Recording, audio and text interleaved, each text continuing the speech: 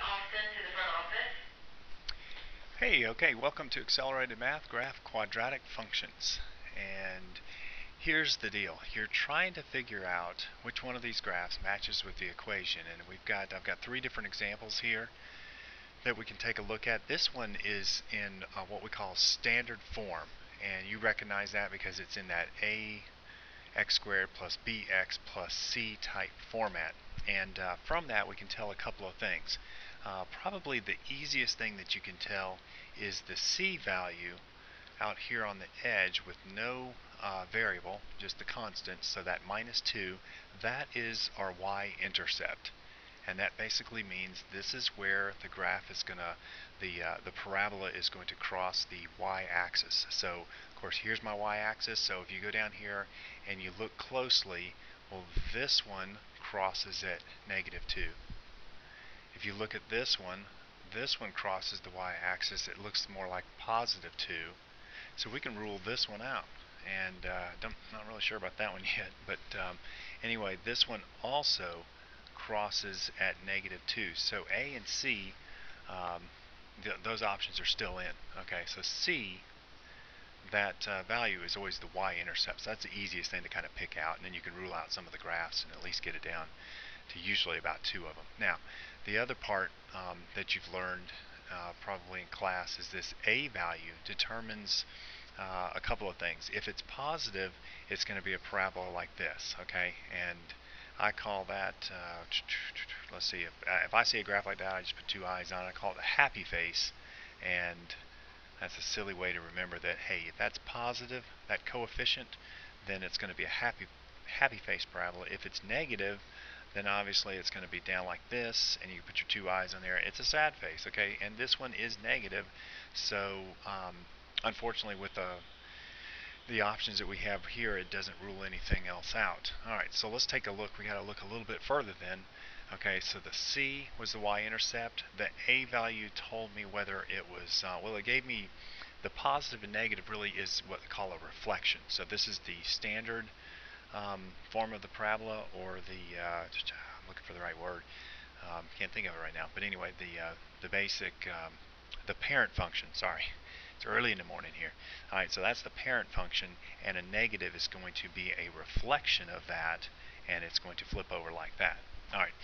Now, what else can we tell? All right, you'll notice that these two graphs, both of these two, they're not centered directly over the y-axis, and that's because it's got some kind of a shift going on, and that shift is, well, here's how we're going to figure it out. Okay, now I'm going to go ahead and fill in this B.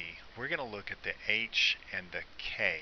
The H, sorry to introduce more variables, but the H is the X value of the vertex. Okay, so this is basically the X value of the vertex, and the K value is the Y value of the vertex. And there's a little formula that says the H value is equal to negative B over 2A. And so we can find out this X value of the vertex, where this thing bottoms out or tops out, and that's going to give us a clue, because you'll notice that each one of these, well, this one tops out there, and then this one tops out over here. So this is going to give us a little clue. So all I'm going to do is fill in this H equals negative B over 2A. B is 3, so it's negative 3 over 2 times A. In this case is negative 4. I'm going to simplify that, so it's negative 3 over negative 8. And that negative divided by negative is really a positive. So it's at 3/8. So my H value, so my vertex, the X value of my vertex, which is the H value, is at 3/8. And I can go ahead and calculate the K value, and the way you do that is you take that 3/8 and you plug it back into up here into here, and that's quite messy with a fraction like that. It's very doable, but it's a little bit messy, and I guess my recommendation is you can do it lots of different ways, but probably the easiest way is to go grab your calculator and plug it in. But I want you to notice that this graph down here, C, it's hard to tell exactly, but 3/8 would be somewhere over there. But this one, I'm looking at the x value. The x value of the letter A over here is on the negative side, so it has to be C. But I do want to show you that if you went over to your calculator, and I'm going to move this over a little bit, we had 3/8 for that value. So I'm going to plug in negative 4. I might want to clear it first. Alright, come on calculator, wake up. You know, it's early for it too, I guess. Alright, so negative 4. I'm basically bringing this thing in here, right here. Alright, I lost my calculator. Negative 4. And I'm going to put parentheses because that's times, and x squared. This is 3/8 squared. Whoops. Wow. Alright, so let me go back. Need to get out of that fraction. Alright, close that parentheses. Square that. I told you it was messy. Plus 3 times, again, I'm going to do parentheses. And thank goodness for this calculator with the little fraction function in it. 3/8. I'm going to get out of here, close that parentheses. I'm still entering that.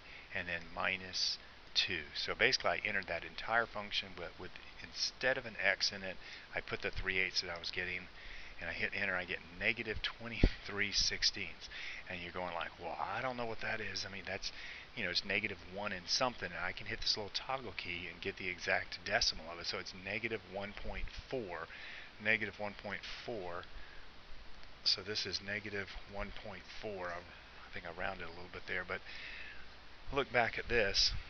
So this vertex right here is supposed to have these coordinates, and it is true, you know, somewhat. It's hard to see on these graphs, but this one is definitely not it. So it is C.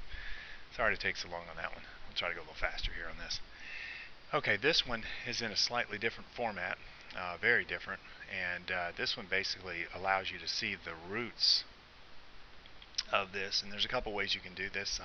I guess I'm looking at this. This is in this x-intercept form, and it's x minus whatever the x-intercept is. So x minus the first x-intercept, and oops, I'm off the board here a little bit. All right, so it's x minus 4 and x minus 4 with a negative 4 out front.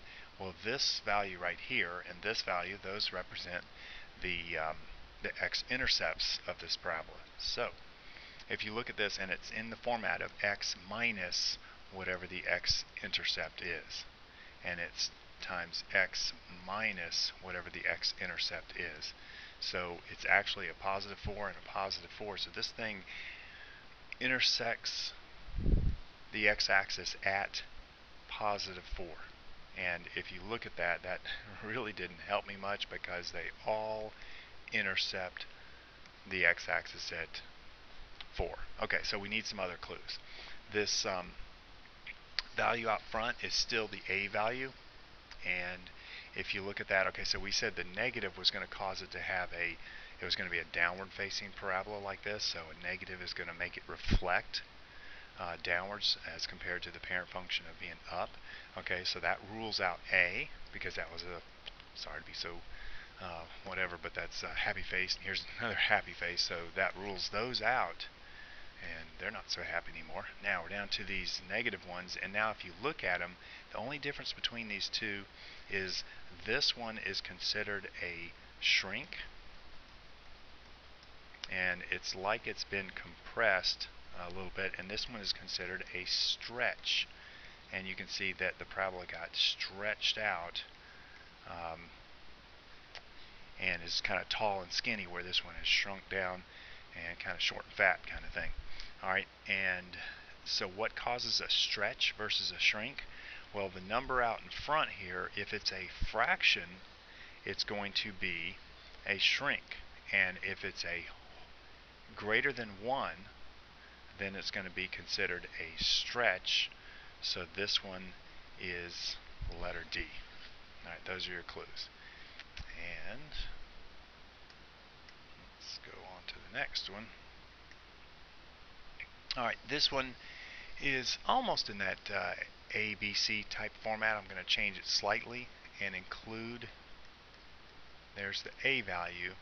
There was no B value. There was no X, plain X coordinates. So I'll put in 0x plus 1, and that's your C value. So now I can kind of go through the same thing I did before on the first example I had. This is my y-intercept. Can I rule anybody out? Well, let's see. This one down here, letter C, crosses at -1, so I can rule that one out. And then letter B crosses at -1 also, so I can rule that one out. Okay, now we're down to just A and D, and you'll notice the main difference there is they've been reflected. One is, here's kind of the parent function, and the other one has been reflected down to that sad face. Is this one a sad face or a happy face? Well, it's a sad face. It's got the negative out front, so it is a reflection. So it is letter D. And also I want you to notice that this A value is -6, 6 meaning that it's going to be a stretch, and you can see it's kind of a long, skinny parabola, so it does look like a stretch. Okay, so that's letter D. And that's it for this one, and hopefully you can use those three examples to answer all the questions on there.